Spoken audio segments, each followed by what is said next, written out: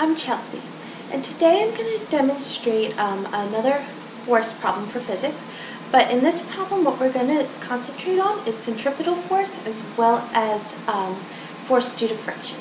So let me explain the problem. So in this problem what we have is a bike, a car, some sort of vehicle that is going around a circular track. Okay? This vehicle is not accelerating in any way. But it does have a velocity v of 145 over 18 meters per second. The track also has a coefficient of friction to be 0.32. Okay, so looking at this, when we're normally doing force diagrams, oftentimes we'll split it up into for our net force equations into the x and y direction. In this case here, we don't exactly have our typical coordinate system. But what we do have is we have a radial force, which is the centripetal force, which is pulling this car in towards the center of the circle of the track. And acting against that is this frictional force, which is pulling out and away. The reason we know that this frictional force is pulling out along the radial line is because this car isn't slipping. If it was moving towards the center, or maybe moving over this way or pulling out of the track, then we could suppose there are other forces acting on it. But this car again is just going around in the circle without its wheels slipping. So we know that this frictional force must be acting against the centripetal force, which is pulling this car inwards. There's also, if we look from the side of the car, we of course have gravity pulling the force down into the track, and then the normal force acting upwards. Okay, so this is the side if the car is sitting on the track. Okay, I have also written the equations for the centripetal force and this frictional force we'll use. The centripetal force is dependent on this velocity of our car as it moves around the track, as well as inversely proportional to the radius, the size of this track. The frictional force is proportional to the normal force acting on the car from the track, as well as this coefficient of friction.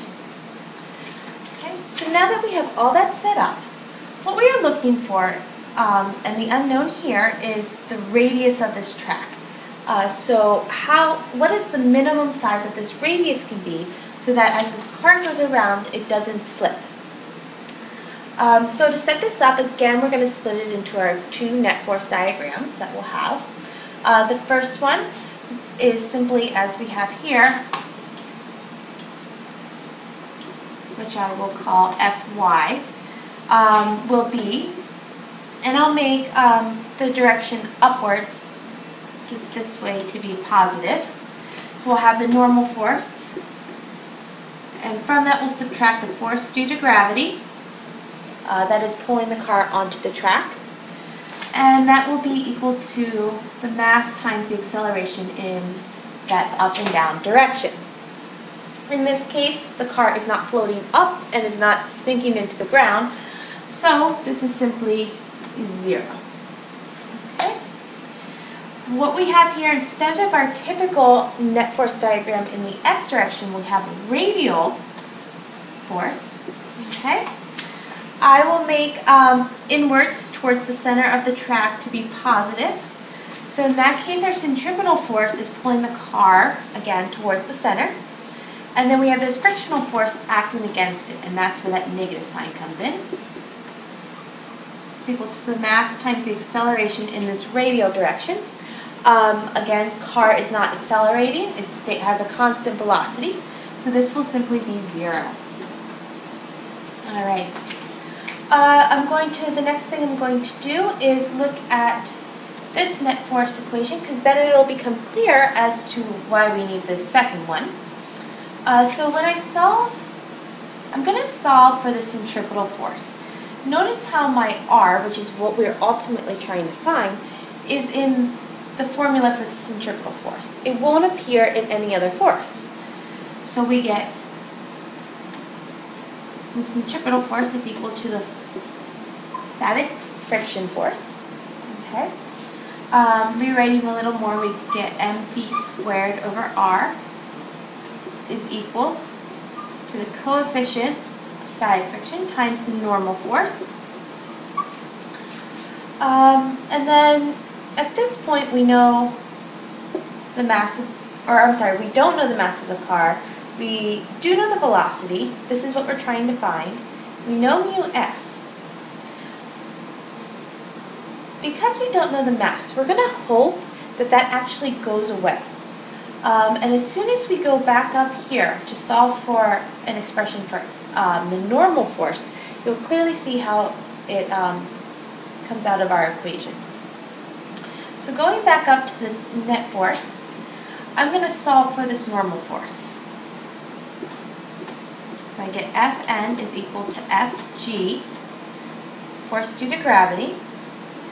And the force due to gravity, if you recall, is equal to the mass times the acceleration due to gravity, g.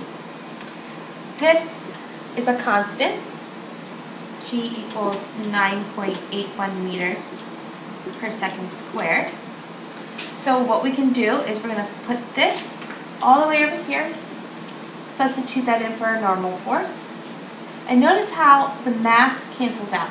So we actually don't even need to know the mass of this car. I'm going to then solve for r. So I will get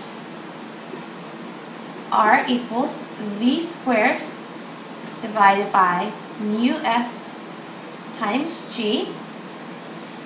And if I put in all my values for this,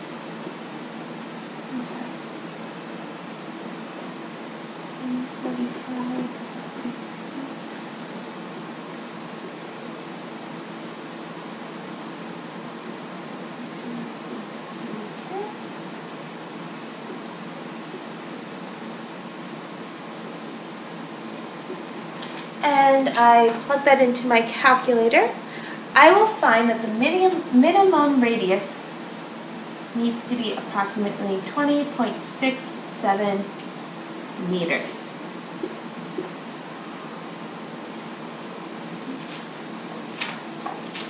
So, if we know that the radius is 20.67 meters, this car will not be slipping as it goes around the track.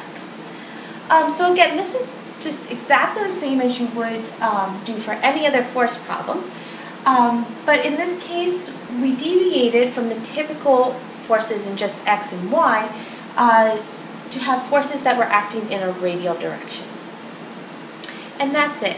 For more information, please visit our website at www.sandersontestprep.com. The link is in the description box below. Thank you.